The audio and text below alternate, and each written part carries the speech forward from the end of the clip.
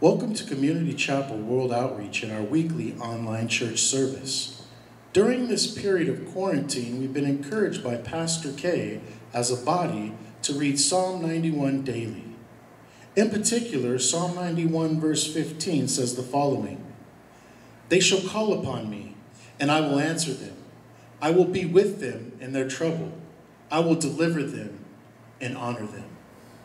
In this week's service, the message is entitled, "The Power of Prayer." Let us worship together.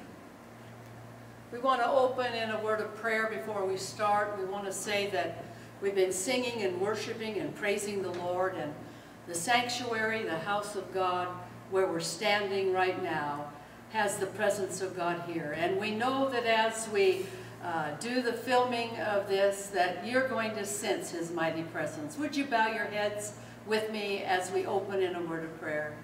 Heavenly Father, we just come boldly before the throne of grace. We thank you, God, for what you're doing in the lives of every one of us. We pray for the church membership, God, that you will touch them and minister to them, encourage and strengthen them. And Lord, through this online service, that the power of your presence will so touch and minister to them that they'll be encouraged in a very positive and wonderful way. We pray that you'll be exalted, that you'll be glorified, and you'll be honored in everything that's said and done. For we ask this in the name above every name, in the name of our Lord and Savior, Jesus Christ. Amen and amen.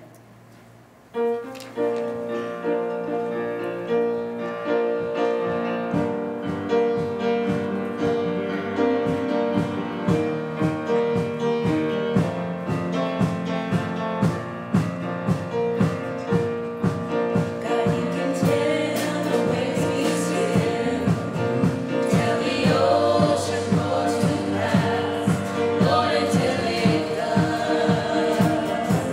I'll wait for you.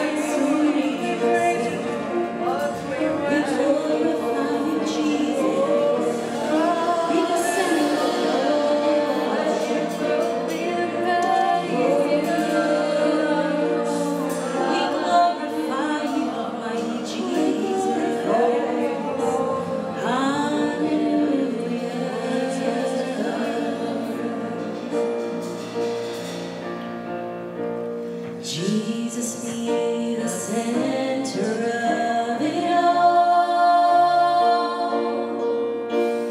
Jesus be the center of it all.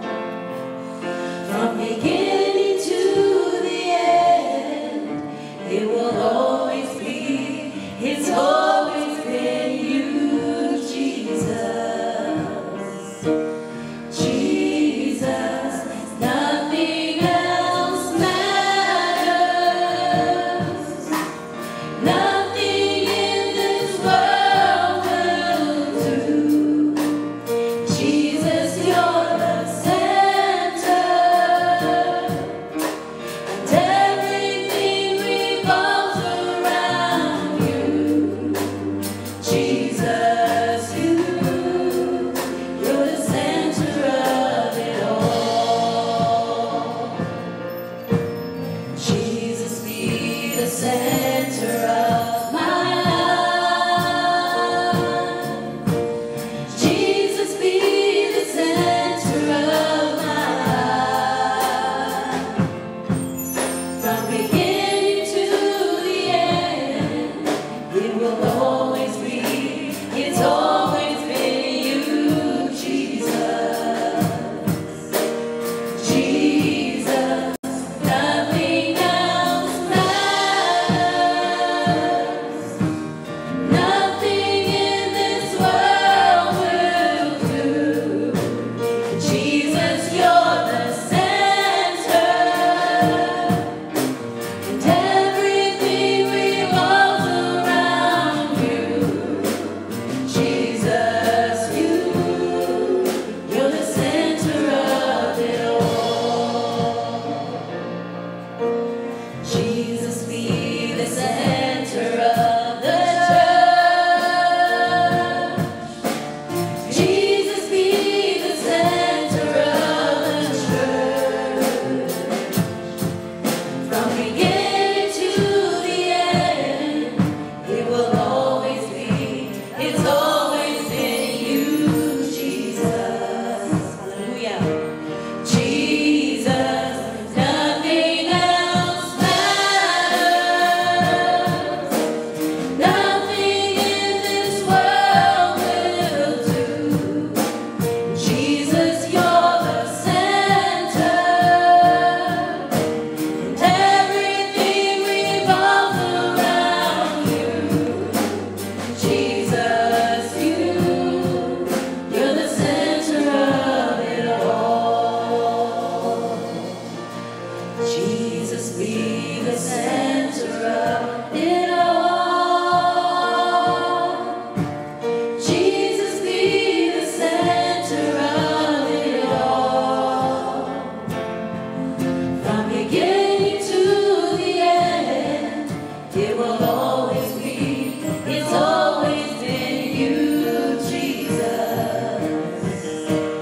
Jesus, nothing else matters. Nothing in this world will do. Jesus, you're the center, and everything revolves around you.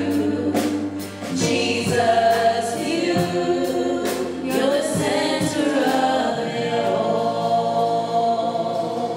In Jesus' name, amen. Jesus is the center of it all.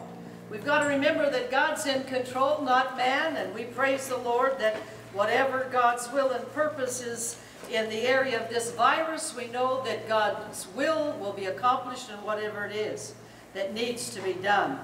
I'm going to minister to you today on the topic of the power of prayer. But before I do, let's lift up our Bibles like we always do when we're a house of the Lord. And we lift up our Bibles and we make this wonderful declaration. Say it with me, would you? This is my Bible. By the way, lift up your Bible. This is my Bible. I am what it says I am. I have what it says I have. I can do what it says I can do. Today I'll be taught the Word of God. I boldly confess that my mind is alert, my heart is receptive, and I'll never be the same. I'm about to receive the incorruptible, indestructible, ever-living Word of God. I'll never be the same. In Jesus' name, amen. This Bible is quick and powerful and sharper than any two-edged sword. Everything this Bible says we can be it. Everything the Bible says we can do it. So we thank God for this word that we have in our hands. The Bible is our source of strength to our spiritual and inward being. I want to tell you a story about the power of prayer and how it can affect all of us in such wonderful ways. And I'm sure at one time or another, all of us have been people of prayer. We should be. Jesus said, "My house should be called the house of prayer." Well, let me share this story of a 3-year-old boy who went grocery shopping with his mother. I don't think he went with the mother, but I think the mother took the child. But he's 3 years old, and before they entered in to the grocery store, the mother turned over to the young boy and said, "You're not getting any chocolate chip cookies. Do you understand? And don't even ask for any." But she put him then in the cart, and they went through the doors, and up and down the aisles they went looking for the items that they wanted to put in their basket, and they came down the cookie section. And as they came down the cookie station of the grocery store, the little boy stood up in the cart, and he said, "Mom, can I have some chocolate chip cookies?" "I told you not to ask. Now sit down, and I want you to be quiet." And she began searching for more items that she wanted, and she left the cookies section, and she went up and down, and she finally realized she had to go back to the cookie section. So they swung around to the cookie section, and the little boy knew what that section was all about, and he says, "Mom, can I please have some chocolate chip cookies?" "I told you, you can't have any. Now sit down, be quiet, and don't ask anymore." Finally, she was coming to the checkout stand, and as she was approaching the checkout stand, the boy knew that this certainly was his last chance to inquire about those chocolate chip cookies. He stood up and he shouted with the loudest voice that he had, "In the name of Jesus, can I have some chocolate chip cookies?" Everyone around began to laugh, and some applauded. And due to the generosity of all the shoppers, the little boy and the mother left the grocery store with 28 boxes of chocolate chip cookies. Now the Bible says that you have not because you ask not. He says, "Ask and you shall receive." Notice the boy first said, "Mom, can I have some chocolate chip cookies?" Then he said, "Mom, can I please?" And then finally he said, "In the name of Jesus." We could see the progression of this young boy's determination to get these cookies. And prayer is communication with God. It's a relationship with God that He desires from you and I. There are different dimensions and levels of prayer that I want to talk about today. I want you to turn in your Bibles to James chapter 4, verse 8. In James chapter 4, verse 8, it says, "Draw nigh unto God, and He will draw nigh unto you." A lot of us want the Lord to come near us, but we're not drawing near unto Him. And when you pray, you communicate to the Lord what you desire of Him. Now, when you pray, it isn't, "Father, give me, get me, bless me, do this and do that." But prayer is communication. When you communicate with somebody, you talk, they listen. And then they talk, and you listen. So when we pray to the Father and draw near unto Him, He draws nigh to you and I as well.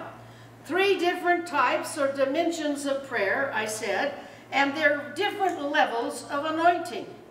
But all 3 of these prayers are powerful, and they're all effective, and they all touch God.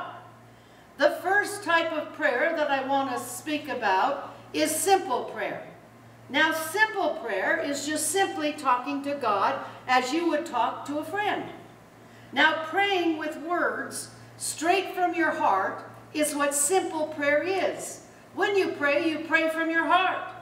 The Bible says in Mark chapter 7, verse 6, "The people draw near to me with their lips, but their heart is far from me." You see, when we communicate and pray in simple prayer, we pray with our heart, and the Lord hears. Now, we pray for people. We say, "God, I'm asking you to touch my family and help them through this virus and situation," and that's a simple prayer. We pray simple prayers like, "Heavenly Father, we ask you to bless our food. Let it be nourishment and strength to our bodies. We pray in Jesus' name, amen." That's a simple prayer.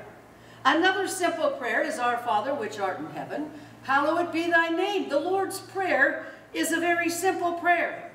And most of the time, every one of us have prayed simple prayers. And if you haven't, may I encourage you to start praying to the Father from your heart and just speaking to Him those things that your heart cries for.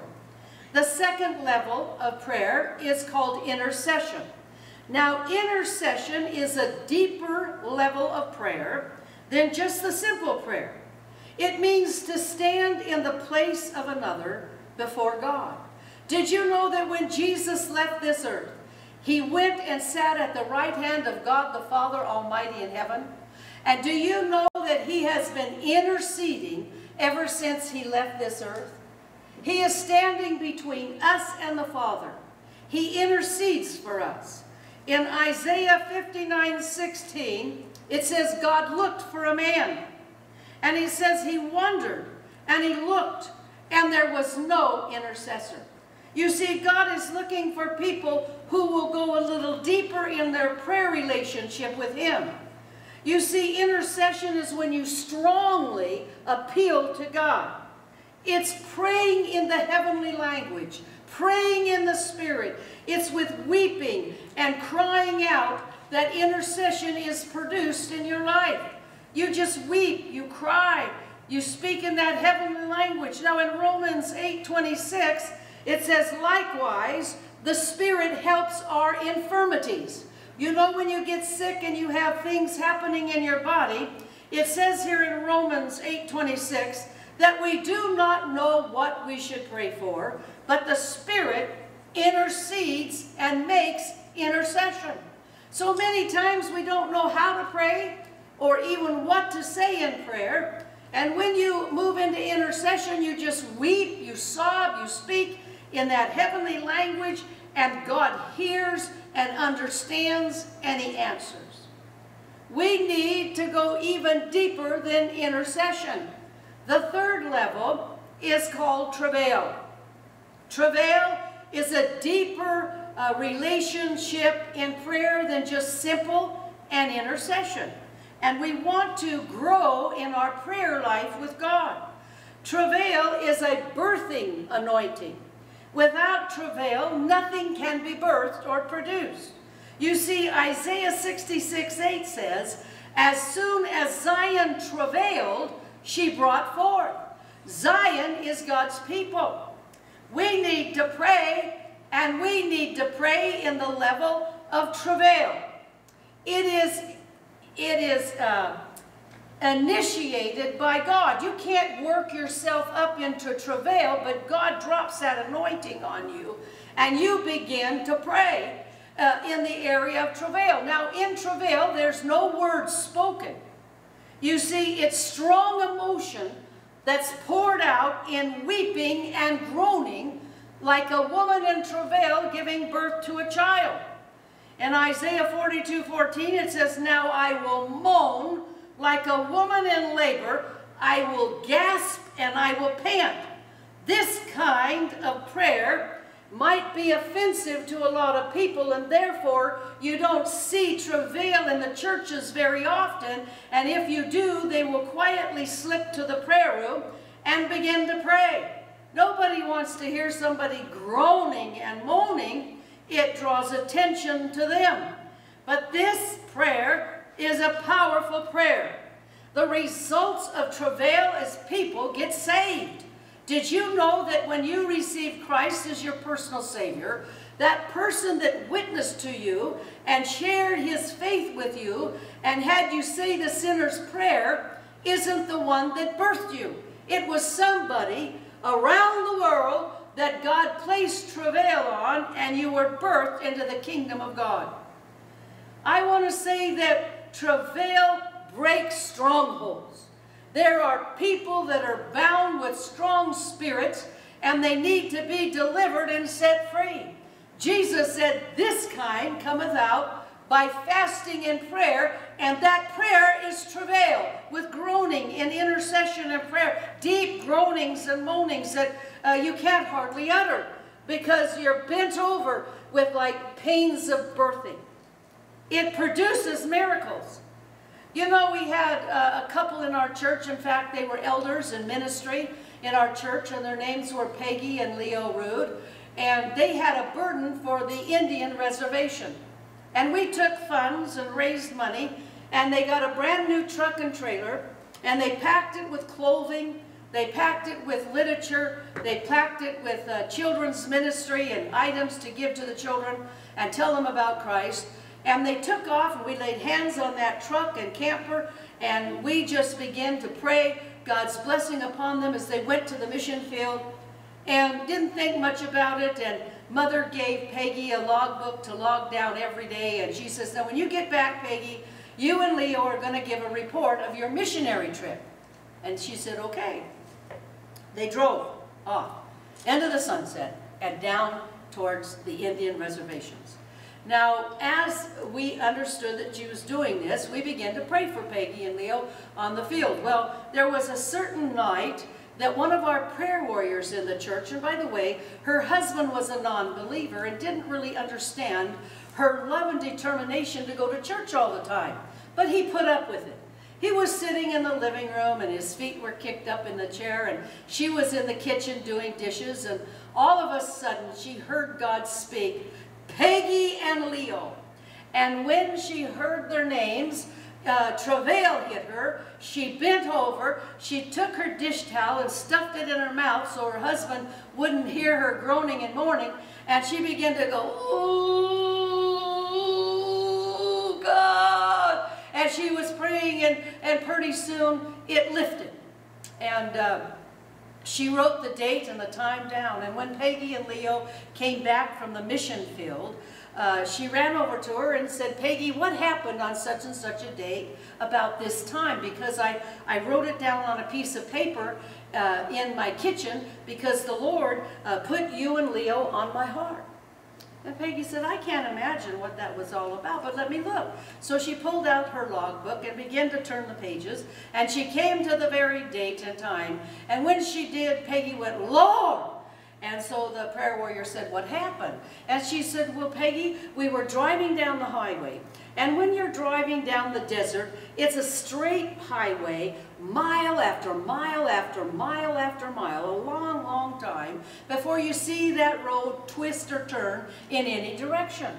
And as we were on that long road, Leo said to me, 'Peggy, look at the sunset. Isn't it beautiful?' So we both took our eyes off of the road and we're looking at the sunset, and there was such beautiful, beautiful colors in the desert at sunset. And as they were doing that, they heard this beep, beep, air horn, beep, and Leo turned around and looked, and it was one of those 10-wheeler trucks coming, and it was coming head-on to them. They didn't have any time to turn the wheel in any direction, and Leo threw his hands up and said, "Oh, God!" And Peggy closed her eyes, and she knew that was it. And she closed her eyes, and as she did, nothing hit, nothing crashed. And so they opened their eyes, and the truck was on the side of the road, idling in neutral, and that 10-wheeler truck had gone all the way down the road. That's what travailing prayer can do. It can move the hand of God. God wants us to pray as individuals, pray as a church, and pray as a nation. Because when we pray, in any of those levels of prayer, God hears from heaven and He answers. Now, prayer can make a difference in what God does. And you want God to do some things, well, you need to start praying. In Exodus chapter 32, it says that Moses delayed his coming from the mountain, and they took off earrings and they threw it in the fire and they made a golden calf. And God told Moses, the people down there have sinned a great sin. I am hot with anger. I want you to let me alone and get me so hot that I will absolutely destroy them. And from you, Moses, I will bring a nation. And Moses began to intercede. He pleaded with God. And the Bible says that instead of God destroying the people, God listened to Moses and God changed his mind. Do you understand that prayer can change the mind of God? What God wants to do, it can literally be changed because your prayers can make a difference. In Isaiah 38, the prophet Isaiah came to Hezekiah. And the prophet came to Hezekiah. He was sick on his bed. And he came to the king and he said, Hezekiah, get your house in order for you're going to die. How would you like a prophet to come to you and say, get your house in order, you're going to die? Now, some of us would probably appreciate it because we'd go get a will made or a living trust, which we haven't put on delayed for some time. But that wasn't the case. You see, when he said, you're going to die, the prophet turned around and left the king. And as he was going out into the courtyard, the Bible says Hezekiah turned himself to the wall. He began to cry and intercede. He, with groanings and praying to God, he cried out. And God told the prophet, go back to the king. So the prophet went back into the king and said, listen, Hezekiah, God is going to give you 15 more years to live because God has heard your prayer. Oh, church, it makes a difference when we pray to God. What God plans to do, whatever He plans to do, we can hasten it, we can delay it, and we can change it by the power of prayer. Another thing I want to say is that prayer can affect your circumstances. You see, is there anything too hard for God? We learned last week, nothing's too hard for God.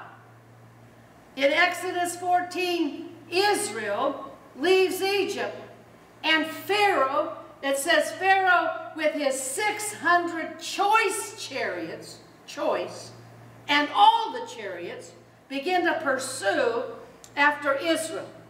Now those chief chariots had 3 men in them. Warriors, fighters, and champions in the military.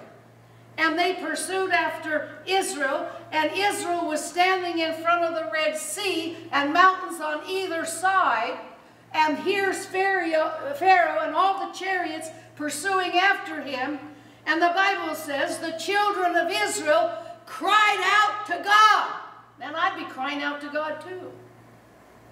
But not only did they cry out, but the Bible says Moses fell on his knees and he cried, and God said, get up, Moses, stretch forth your rod, because they're going to walk on dry ground. Oh, church, prayer can affect your circumstances. In Joshua chapter 10, it tells us that Joshua was in a battle against the Amorites. And the Amorites were warriors and fighters. And the god of the Amorites was the sun god. And he was out in the battle fighting, and the sun was beginning to fade. Daylight was running out. And in the midst of the battle, the Bible says that Joshua pointed to the sun, the god of the Amorites. And he pointed to the sun and he said, sun, stand still. And the Bible says that the sun stood still almost a day, and Joshua defeated the enemy.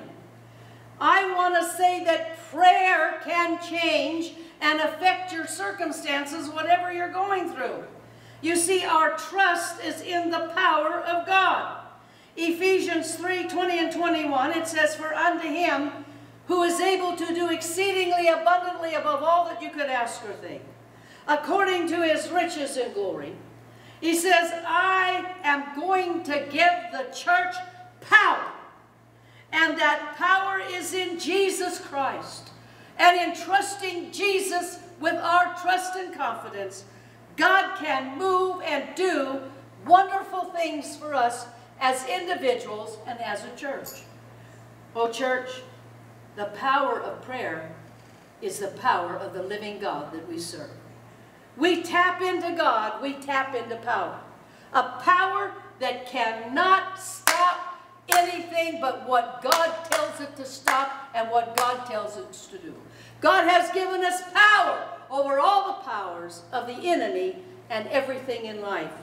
What a privilege, what an honor to be able to pray to God Almighty and to have God's power come in our circumstances and in our situations and make a difference like never before.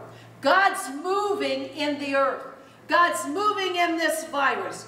I don't care about all the false reports and fake news that's out there, but one thing I do know, I am attached to a living power and a God that knows the truth. And as I pray to God, God can dispel all darkness. I am praying for God to dispel darkness. Every evil deed, every reporter that's reporting falsely, that God will so deal in that situation that truth will dispel the darkness. Church, it's time to pray. It's time for us to begin to develop a prayer time with God.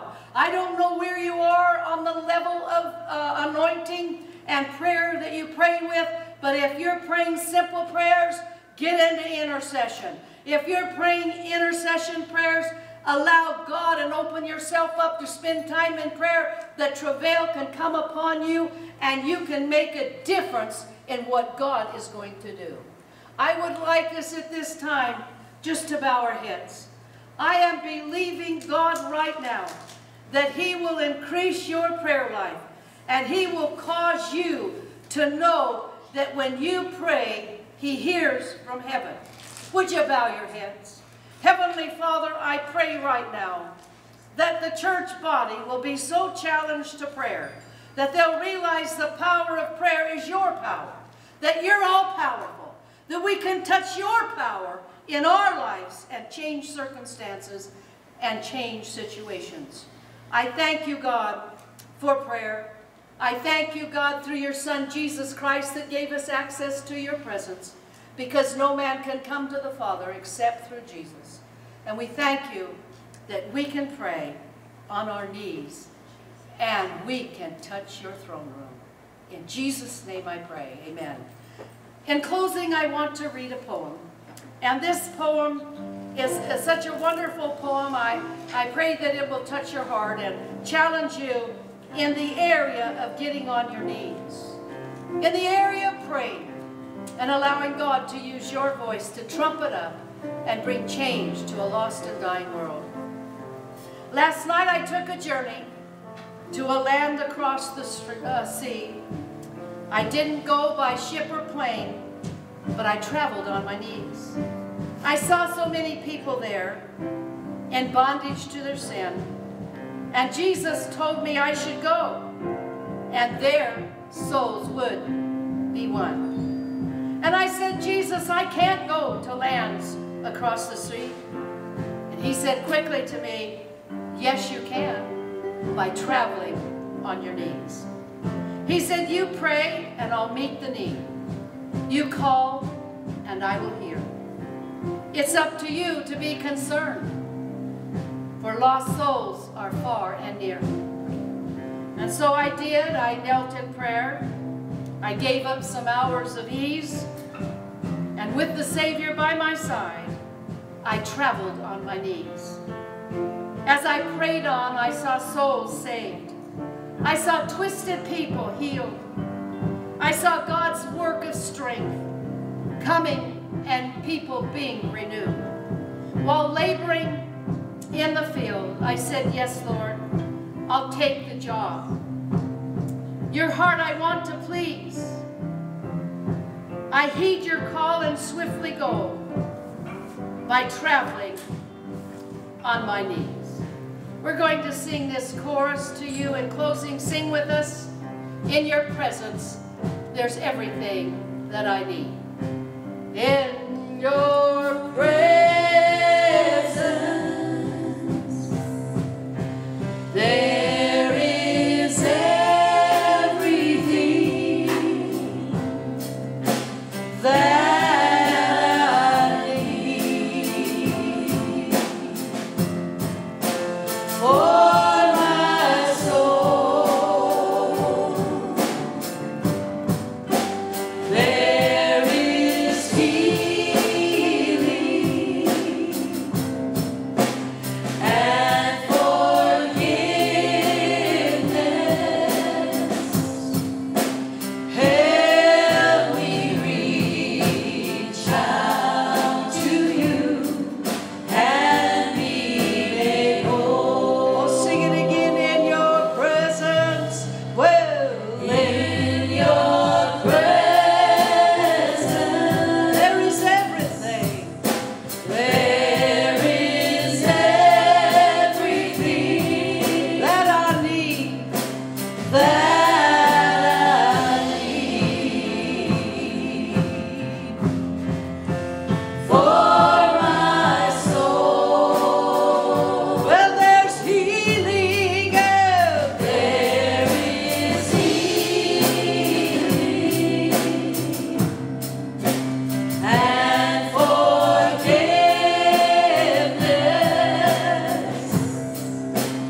Help me reach out to you and be made whole. Ooh. I couldn't close without giving you the opportunity to receive the Lord Jesus as your personal Savior. I want you to know that Jesus came to die, to redeem you, to take away all of your sins. Write your name in the family book. Bury your sins as the deep sea of forgiveness. I'd like you to pray this prayer with me right now. Would you say, Dear Jesus, come into my heart. Take away all my sins. Wash me in your blood. Write my name in the book of life. And give me your Holy Spirit. For I ask this in Jesus' name. Amen. There are some of you that are listening that need healing. You see, in His presence, there's not only forgiveness of sins, but there's divine healing. And if you'll lift your hands right there as you're watching the broadcast, God is going to heal you, because God answers the prayers. The prayer of a righteous man availeth much. And I don't know what your illness is, but by the Holy Spirit, I feel that you're crying out to God, God, heal me, and nothing's happening. And right now, as you lift your hands, I'm going to pray. Father, I'm asking for those that are sick. You know the sickness, God. You know the disease. You know the torment. I'm asking, God, that you will heal them. For by the stripes of your Son, Jesus Christ, healing is provided. And Lord, you said, command ye the works of my hands. So we command, Lord, that you bring healing and health, restoration to everyone now that has their hands lifted. That your power will come into their bodies and they'll know the healing touch of your presence. We thank you, God, for what you're doing right now. Continue the healing, for we ask it in your name, above every name, the name of Jesus. Amen. In your